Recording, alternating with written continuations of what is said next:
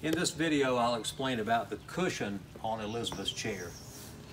Now this is not very complicated, but it's important to do. This cushion inflates, and over the course of a week's time it will have deflated some. And so it's important to one time per week, overnight, when Elizabeth is not in the wheelchair. So when she's not there, and you notice I have the seat belt clasp up here like I mentioned before, you take this valve right here and turn it counterclockwise. And when you do, you'll hear a hissing sound, and it would be natural to assume that that's air coming out of the cushion, but it's actually air coming into the cushion and inflating. And so to make sure that that's done one time per week to inflate when Elizabeth is not in the chair overnight.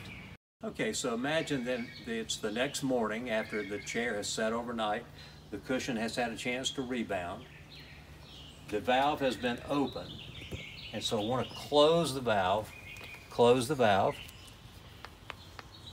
and then Elizabeth will be put into the chair, and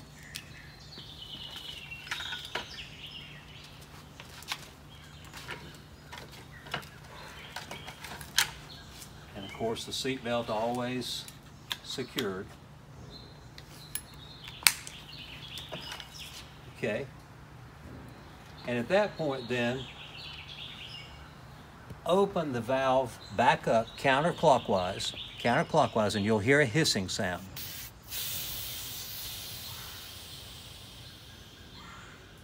And when your hissing has stopped, then close the valve back, and then that's allowed the cushion to adjust to the contours of Elizabeth's body. This segment will focus on the use and care of the wheelchair cushion. Elizabeth spends the majority of her waking time sitting in the wheelchair, so it needs to be comfortable for her and also provide some health benefits for her. You've already seen videos about the joystick and the control box with the high-tech functions they have for positioning of the chair. These positions are really important to provide pressure relief for Elizabeth throughout the day. The cushion, while it is not high-tech, does provide some important functions along these lines too. And it's important that we want to maintain the integrity of the cushion by using and caring for it properly. In the event that the cushion should get wet, these will be the steps to follow to launder it. First thing will be, once Elizabeth's out of the chair, to unzip in the back the cover and then carefully remove the cover. And you need to pay special attention to the valve. It's down there, and the little hole will slip over it, but we want to be careful about it. And I'm there now. So I'm going to carefully lift it out over. You'll want to get hung up. Okay. All right, I want to point out something about the cushion cover while I've got it out. Notice the back side has a Velcro to attach to the platform of the chair. The front side is a washable surface, or a cleanable surface, I should say. And the inside of it, of the top part, has a mesh fabric on it. It's important that this mesh fabric stay unwrinkled like it is now, because if wrinkles develop in it over time, they too can cause pressure sores, which lead to skin breakdown. So if you ever see that wrinkles are developing, of course try to smooth them out. If they get to the point they can't be smoothed, then please let me know as soon as possible, and we'll work on getting a new cushion cover. All right, so the cushion cover is off. It's wet. I recommend, if you're at the day program, just folding it up, and inside Elizabeth's book bag, hopefully there will be a big enough bag, plastic bag, to put it in to send back to the apartment. And of course, you need to alert the house manager at the apartment that this is coming back and needs to be laundered, and then you hang it somewhere on the back of Elizabeth's chair. All right, in the meantime, this cushion should be slightly cleaned. Recommend using a real gentle cleanser. This is one that could be used. We'll have some of this at the apartment and probably at the day program too. You just gently spray a little bit on and then wipe it dry or wipe it with a paper towel. Then I would put it aside to let it air dry. In the meantime, for Elizabeth to sit, we do provide old cushions from former chairs, and there will be one at the day program and one under Elizabeth's bed at the apartment. They're not perfect fits, but they work well enough, and you can place that on the chair and Elizabeth can use that. And of course you'll send the cushion home along with the cushion cover, alerting the alerting the house manager. All right, laundering the cushion cover. It's a good idea to turn the cover inside out before laundering. And again, making sure that the mesh area is wrinkle-free. Using a very gentle laundry detergent and just a little bit of it, you'll launder this separately from anything else. Place it in the wash along with the washer, along with the detergent. Use a gentle cycle only and cold water only. You may also need to do an extra rinse.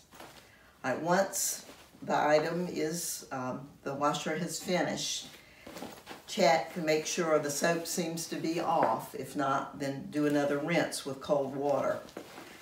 You take the cushion, smooth again to make sure there are no wrinkles, and then you will air dry the cushion. I suggest using a pants hanger and just clipping it to the cushion and then hanging it maybe in the tub area to dry, to air dry. You should never put the cushion cover in the dryer. It will shrink, it will cause it to tear, a lot of problems. So air dry only.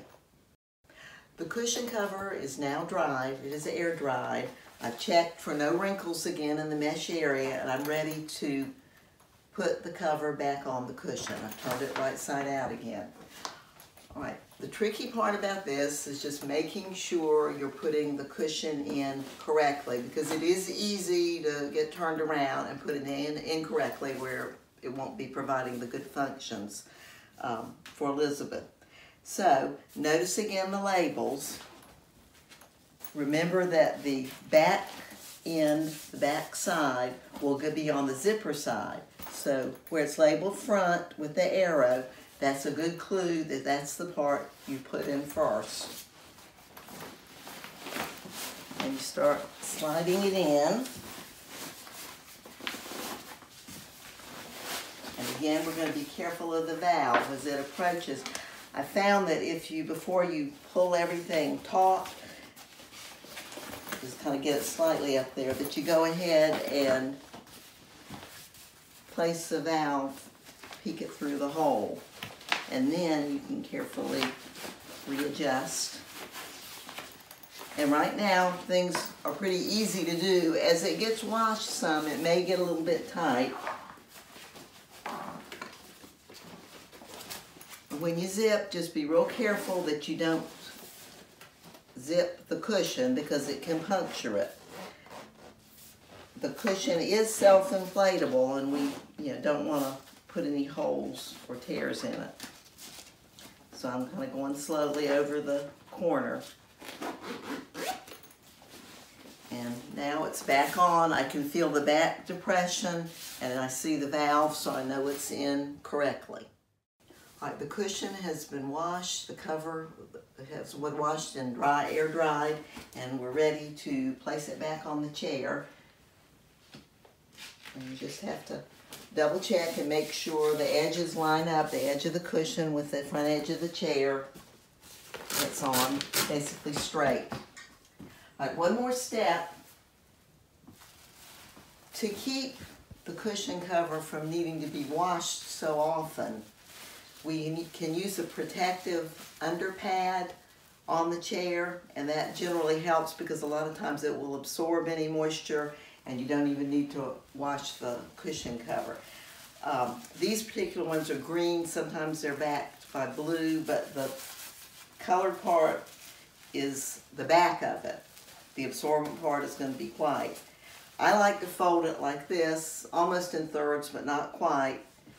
Gives it a nice, neat appearance on the chair, as well as it's not hanging off and not having wrinkles.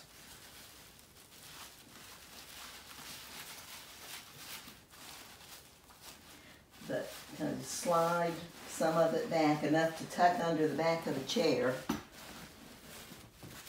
And then you lift the chair up a little bit and just tuck the front, and then just kind of tuck the back under a little.